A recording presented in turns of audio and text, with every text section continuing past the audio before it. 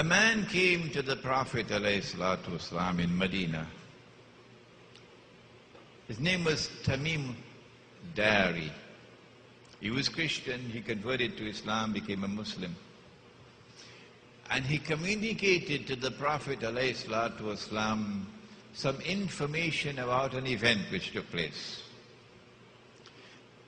When we study the event critically, we come to the conclusion this could not have been an actual event, it had to be a vision. He said, he spoke about his experience to the Prophet ﷺ. Hadith is in Sahih Muslim, and the Prophet said to the people, sit down in the masjid. I have something to say to you. Tamim ad-Dari came to me and told me something about Dajjal which confirms what I've been saying to you. And now we have the event from the lips of the Prophet ﷺ. Tamim ad-Dari and some 30 or 40 of his companions went on board a ship. And then the storms came and blew the ship for a whole month before they arrived at an island. And when they got on shore, they got off the ship and they went on shore, they were confronted by a very hairy creature. Plenty hair, so much hair you could hardly tell which side is head and which side is tail. And then this creature spoke and said, I am Jassasa. Jassasa, spy. Surah Al-Hujurat, وَلَا تَجَسَّسُوا, do not spy. So this is an island with a lot of people who excel in spying. And then Jassasa pointed to a monastery. There's someone waiting to see you there. So they rushed to the monastery. And there they found this young man, powerfully built, with curly hair, but there's no description about his eyes. His hands were chained to his neck, his feet were chained. And this man began to question Tamim ad-Dari and his companions. A number of very interesting questions. And then he said, I am Dajjal. I am the Antichrist. And when I am released, so up to this moment he's not as yet released, and when I am released, thank you, I will enter every town and every city, including Tunapuna.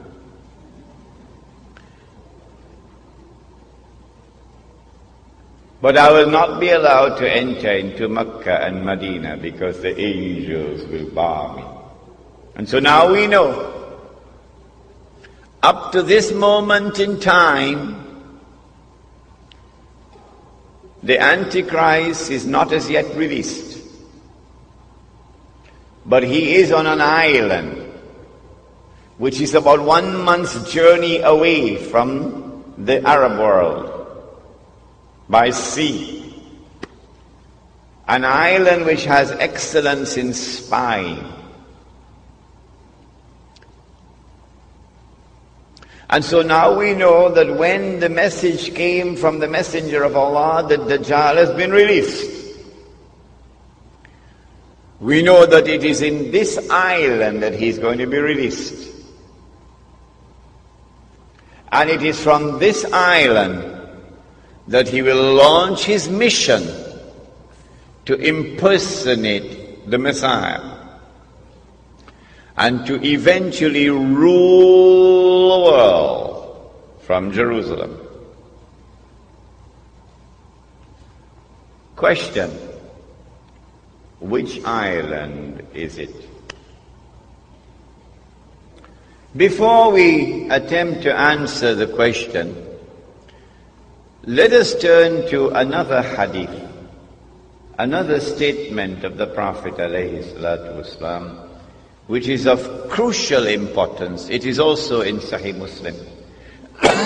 He said that when the Antichrist is released, he will live on earth for 40 days.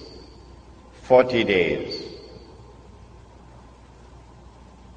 Yawmun kasana. One day like a year. Yawmun kashahr. One day like a month. Yawmun kajum'a. One day like a week. Wasairu ayyamihi ka ayyamikum. And all his days, implying all the rest of his days, would be like your days. When his day, now listen carefully, when his day is like our day, he would be in our dimension of time. And when he is in our dimension of time, then we can see him. At that time, of course, he would be, said the Prophet ﷺ, a Jew, a young man, powerfully built, with curly hair. Where would he be at that time? Of course, he would be in Jerusalem, ruling the world from Jerusalem, the way the world is now ruled from Washington. But where would he be when he's released on earth? In a day which would be like a year. And where would he be on earth in a day which is like a month? And where would he be on earth in a day which is like a week? Do we have answers for that? Praise be to Allah, who allowed this servant Imran to study international relations, international politics, international economics.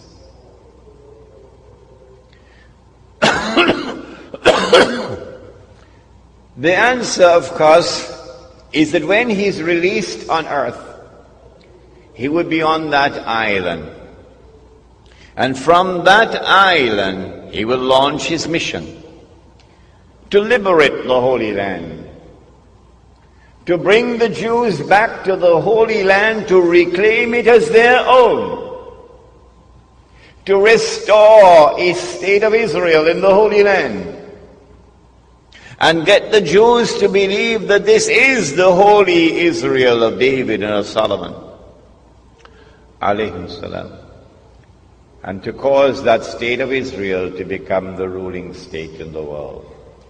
Which island is it? And in the Bible, the mark of Dajjal is 666, meaning 600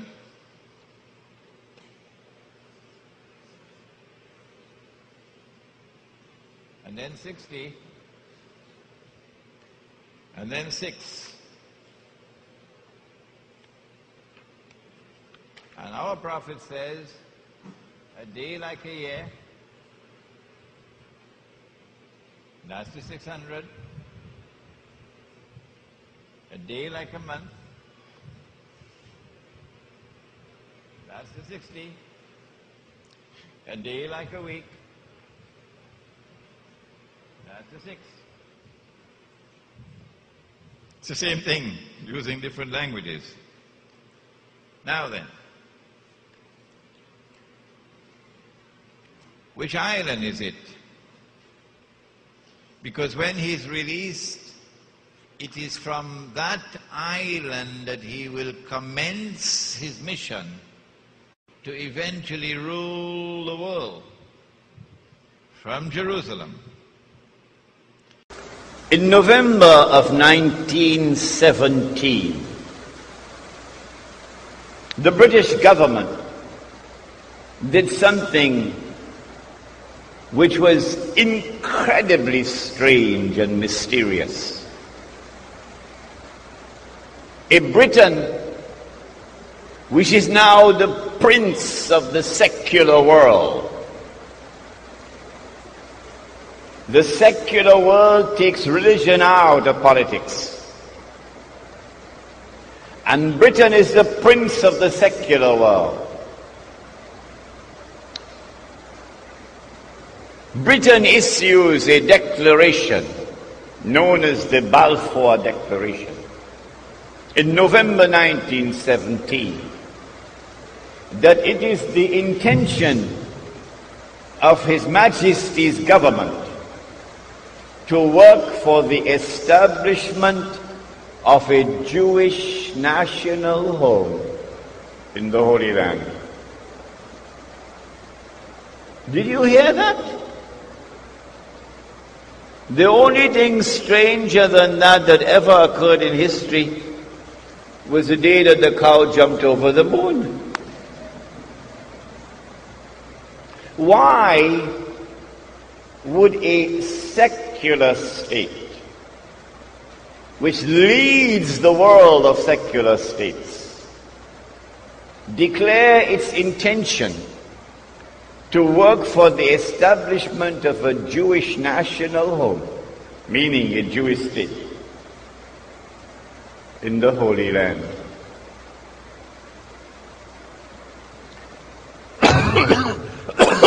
Two months later, this was October 1917, in December 1917,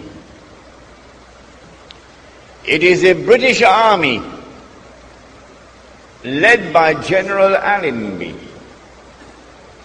which defeats the Ottoman Islamic army and liberates the Holy Land. And when Allenby entered into Jerusalem, the British general declared, "Today, the Crusades are over." Oh, but the Crusades were supposed to have been Christian wars. And you are now a secular state. You're not a Christian state, you're a secular state. How come a secular Britain is continuing a crusade started by the Pope 1,000 years before? That's strange. That is incredibly strange.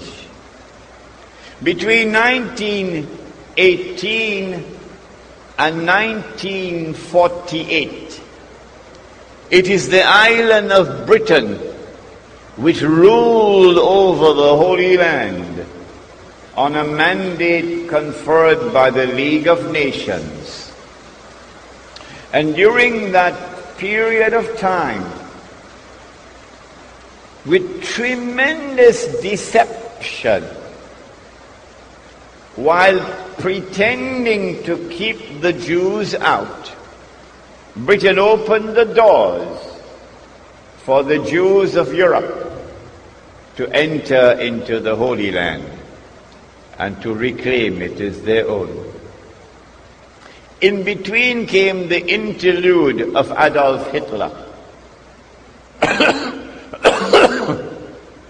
which speeded up the movement of the Jews from Europe to the Holy Land. In 1948,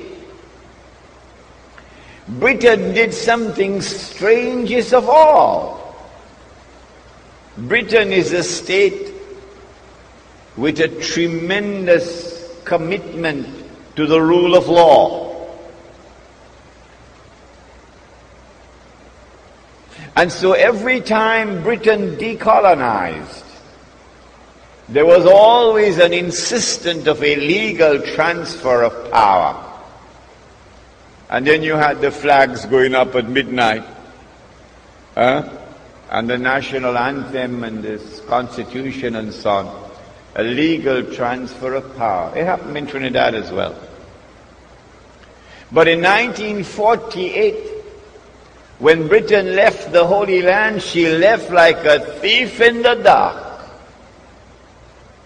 For the first time, for the only time in British history, there was no legal transfer of power from Britain to the successor state. In 1948, Britain acted as the midwife for the baby to be born. The European Jewish state of Israel. And so my answer is that that island of Tamim ad-Dari is Britain. A very interesting event now takes place in Medina, either shortly before or shortly after the incident of the dream. And Waylul lil Arab, indicating that Gog and Magog are now released. What is it? The Prophet ﷺ is now speaking a lot about Dajjal. He never spoke on this subject in Mecca. He never spoke on this subject for 17 months in Medina. But now, after the change in Qibla, for the first time he's talking about the subject of Dajjal. All the ahadith on Dajjal are all from Medina, post change of Qibla. Having spoken a lot about Dajjal, explaining to us a lot of things about Dajjal, he now says that he suspects a Jewish boy to be Dajjal, Ibn Sayyad. So he takes Umar radiallahu ta'ala anhu with him, and he goes to question the boy.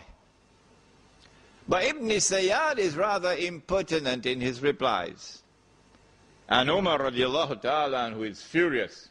He says, "O Messenger of Allah, give me permission, I'll cut off his head." The Prophet said, "No, Umar. If he is Dajjal, you cannot kill him. And if he is not Dajjal, it would be sinful to kill him." Go search the hadith, you'll find it in my book downstairs. If he is Dajjal, you cannot kill him, indicates the possibility exists that he can be Dajjal. Are you with me? Don't go away, huh? If the possibility exists that he can be Dajjal, then that is only possible if Dajjal has been released. And so the release of Dajjal also takes place in the lifetime of the Prophet Muhammad ﷺ. Because Dajjal is released, and Gog and Magog are released, Qiyamah has now started in the lifetime of the Prophet Muhammad ﷺ. And this is why he said, "Ana wal qiyamah kahatain." I and Qiyamah are like these two fingers. Now you understand the hadith.